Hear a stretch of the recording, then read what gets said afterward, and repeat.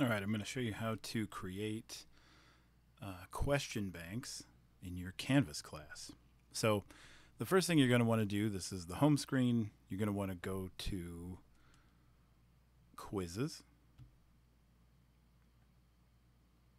and then that's going to load forever. There we go. Over here, these three dots, maybe you call it a snowman or not. Then click Manage Question Banks.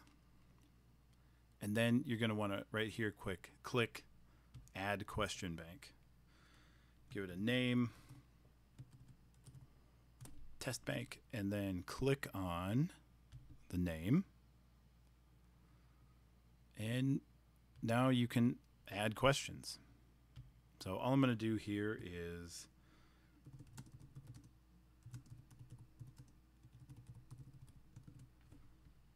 just kind of add some answers, some questions. One thing that you're going to want to do,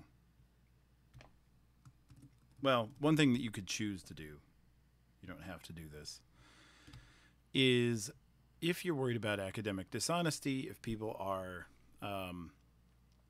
copying questions from memory or allowing people to see their screen, like screen sharing, or on the phone with somebody else who's taking the exam, what you might want to do is make a couple questions that look visually similar.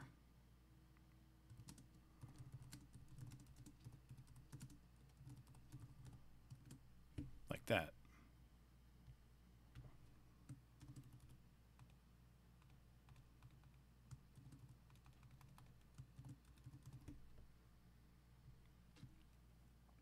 This works a little bit better, when it's actually content, because I wouldn't 100% feel right about just throwing a not in there. Usually I capitalize these so students can see that I'm saying not and they don't just pass over it. But let's say that you had something similar to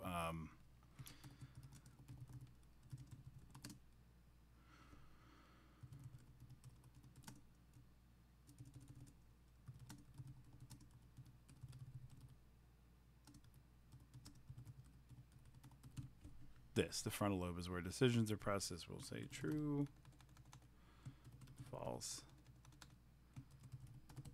and sometimes. And then maybe you want to throw one in that you wouldn't feel like you were deliberately tricking people, because if they knew the material, they wouldn't get this wrong. You would say the occipital lobe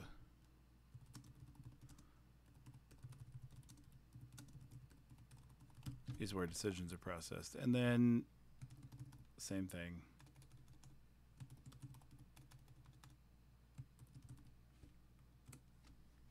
True, false, and sometimes.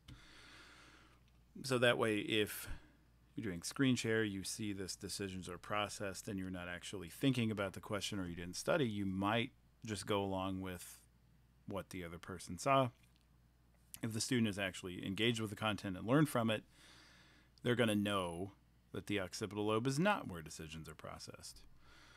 Okay, so then what we're going to want to do is, well, we're done. We're done with our bank for now. So we're going to go back to quizzes. If you're making a totally new exam, just click Add Quiz.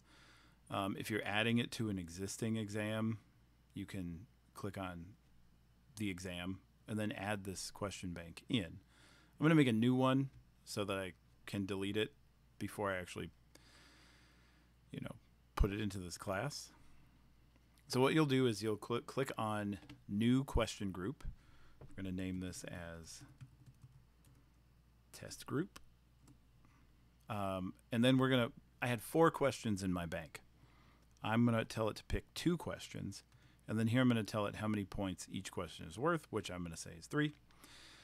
So if you have 4 questions and you tell it to pick 2, it's going to randomly select 2 questions for every student. And what this means is every student gets 2 random questions, which means there should be quite a few different exams.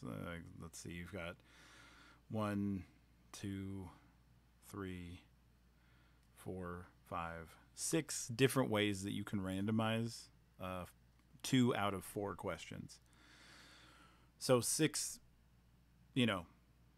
students at random should each have a different grouping of 2 questions, assuming that it's totally randomized the correct way. Then if you do these question banks throughout the rest of your exam, it's extremely unlikely that any one student is going to get exactly the same exam as anybody else in the class. The more questions you have in your question bank, the less likely it is that they're going to get the exact same exam. If you have questions that look similar, like we talked about earlier, then it's going to be even harder for them even harder for them to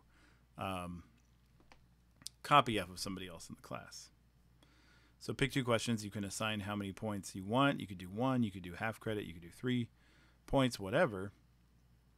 And then you're going to want to link to a question bank. Then you're going to go through all the question banks you have and click on the question bank there we go, test bank. Then you're going to click select bank and create group. Now these questions will be pulled from test bank, and then what we're going to do is we're going to click save, and now we have an exam. Let's preview this exam. So here we have, is this a test question? Yes. And the occipital lobe is where decisions are processed. I actually think I didn't change the answer on that one, so it's probably still set up as true. Yeah. That's incorrect. Don't use this video as learning about the brain. But that's how you set up these test banks. In a quiz, you can have as many test banks as you want. One of the best things that you're probably going to want to do is have a different bank for each concept in your class. That way, every student is tested over every concept, and then you're good. Just give it to your students as usual, and you can allow them to take the exam in any normal way. Really quickly, just going to go through some other things you want to do when you make a quiz. You're going to want to shuffle the answers.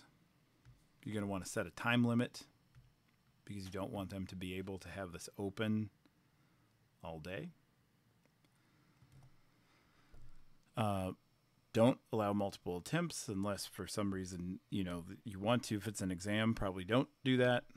Don't let them see their quiz responses. This is how our answers end up on the internet. And then you should also show it one question at a time and lock the questions after answering. This prevents students from backtracking.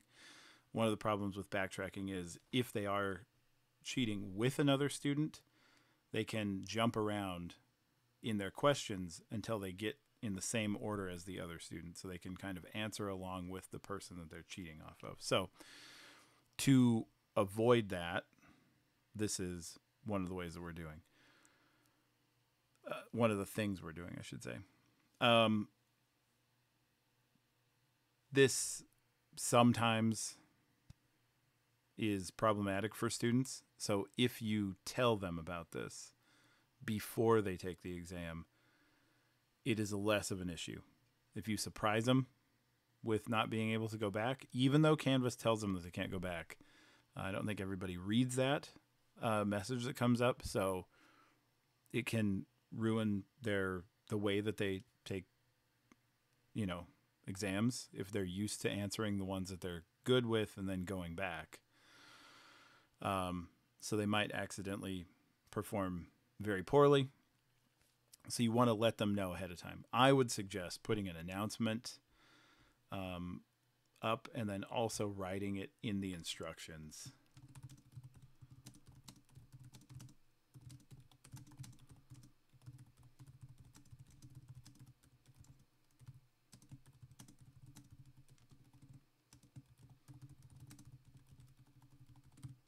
like that.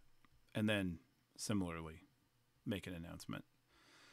Then you can save all of these preferences and your quiz is ready to go. So there you go.